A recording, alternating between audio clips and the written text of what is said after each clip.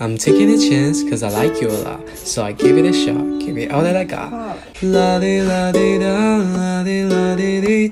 Suddenly you call my name and I lose my brain and I. 哇塞，这个头上长草娃娃也太可爱了吧！还能给他们做发型呢，还可以扎小辫子呀！姐，我也好想拥有一个。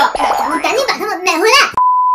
草子们，长草娃娃给你们买回来了，1个、2个、3个、4个。姐，他们都是小光头哎，这头上一根草都没有。笨蛋，这是要浇水才能长出草的，你没看见吗？他们的脑袋里全是小种子呢。先让他们坐进小托盘里，再给这些小托盘里倒上水。哎，姐，他把水都吸光了。所以呀，咱们要给他们多来点水，让他们喝饱饱水，他们就会长头发啦。他们喝水也太快了吧！刚加进去的水瞬间就吸干了，再多加点，从头上也浇一点。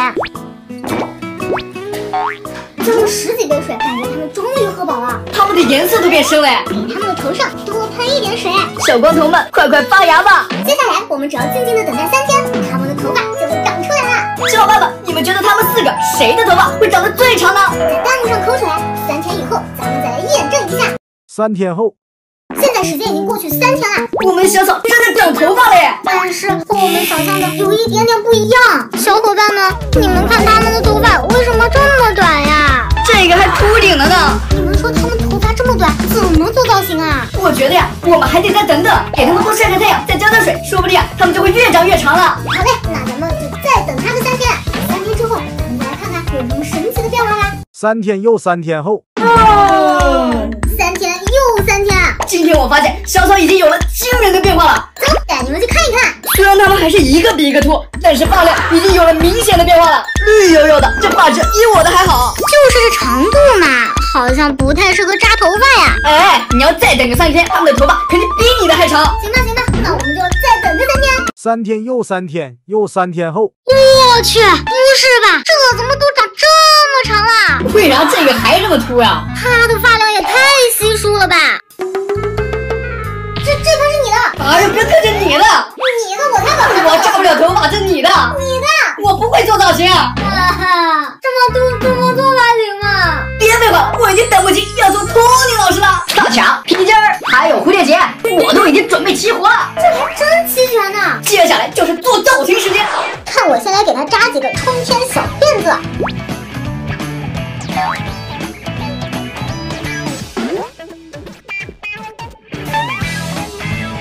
再来点七彩小发夹。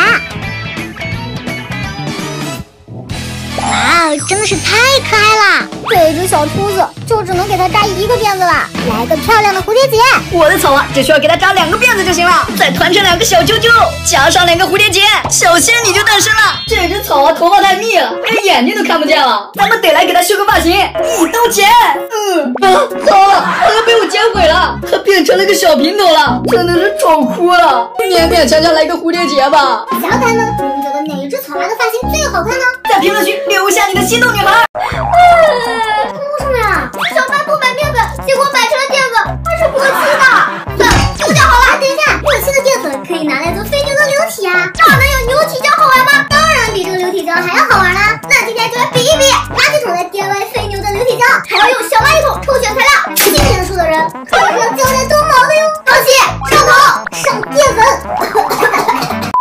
上水，搅拌搅拌，吃软不吃硬的肥牛的流体来啦！别看它现在水汪汪的，但一握起来，它就硬得像石头一样了。放松一下，它又马上变成了液体了。怎么样，是不是很神奇啊？用力戳它，根本戳不进去，但是只要把手指轻轻放在上面，就会慢慢陷进去喽。先来一点牛体胶，成型水走一波，搅拌搅拌，完成了。吃软不吃硬，使劲一捏，立马成型。不动它的话，就变成牛奶了，太好玩了！垃圾桶抽材料，第1抽，我先来，乾坤大挪移。怎么都这么重啊？那我就抽一个最轻的。喂，草绿色珠光粉。当吃软不吃硬的飞牛顿遇上珠光粉，它们能顺利融合在一起吗？搅拌搅拌，根本戳不动呀，只能摊个大饼了。眼罩一戴，谁也不爱。好了，随便来一个，都比你强。蓝色，感恩渐变粉，来点变色粉，闪瞎你的眼，好像芋泥波波奶茶呀。蓝莓味2倍丝糖，完成了，我的能完美融合在一起哦。我的丝发了霉一样。第2轮，换，这轮一定要来出个好一点的材料，就这个啦。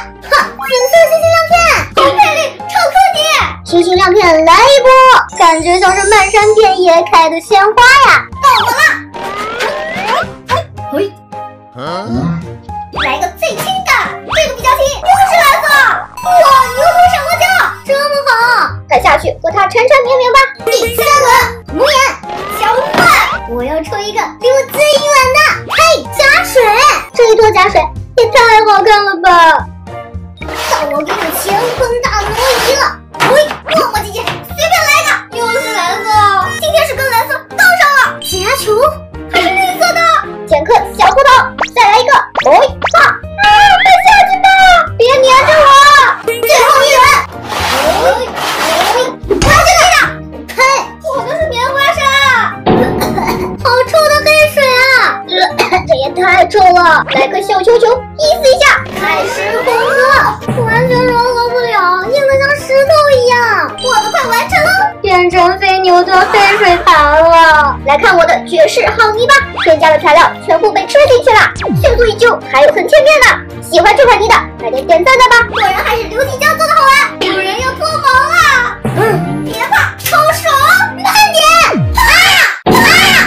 ！Hello， 大家好，我是桂圆子。小咪，有没有小伙伴们认识这个东西呢？看起来是不是很像一颗一颗的小糖豆呢？当然，它肯定不是能吃的东西啦。究竟是什么呢？看桂圆子来带你们玩一玩就知道啦。首先把小豆豆们倒进容器里，哇，这一颗颗圆圆的、白白的，超可爱。加入滚烫的热水，注意看哦，小豆豆们开始变得透明了，并且全部粘在了一起，看起来非常像一颗颗透明的鱼子。现在大家应该能猜到这是什么了吧？其实就是一种水晶泥，这种泥遇热变软，遇冷变硬，所以刚刚我一加入滚烫的热水以后，硬硬的小豆豆们马上开始变得又软又透了。看着拉丝的效果，有没有超像液态玻璃的质感呢？这种水晶泥玩起来的确十分像液态玻璃，但是它和液态玻璃唯一不一样的是，当它整体变凉以后就会变硬啦。想要再次玩它，只能添加热水，所以玩起来并不是很容易的。现在我的这块水晶泥已经几乎硬得捏不动啦，桂圆子的手都捏疼啦，只能再次加入热水让它变软啦。上一期我们的脑筋急转弯的答案是鳗鱼，大家都有猜到吗？那今天的问题是，睡美人最怕的是什么呢？欢迎小伙伴们在评论区留下你的答案哦。那在视频的最后，要友情提醒各位宝宝们，玩水晶泥一定不要用塑料碗，不然就会像桂圆子一样白白浪费一个碗喽。那今天就到这里了，我们下期再见，拜拜。